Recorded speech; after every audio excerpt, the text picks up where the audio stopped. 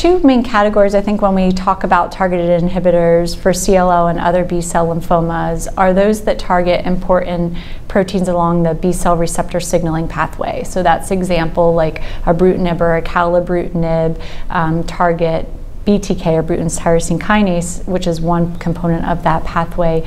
Other important components are the PI3 kinase inhibitors also in signaling, and they're approved as idelalisib, now duvelisib, and trials are TGR-1202 and other PI3 kinase inhibitors. Now I use the broad category, but the caveat is there are different isoforms of PI3 kinase. Some of these are delta specific, some are gamma delta, and that'll be the difference you'll see if they're tested in CLL versus other lymphomas.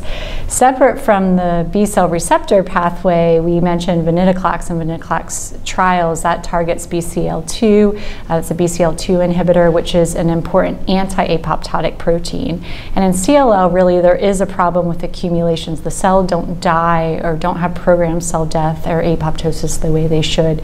So the idea of an inhibitor of anti-apoptosis is to tip the balance towards apoptosis. So slightly separate, and again, going back to combination trials is why it can be complementary with something in the B-cell receptor signaling pathway.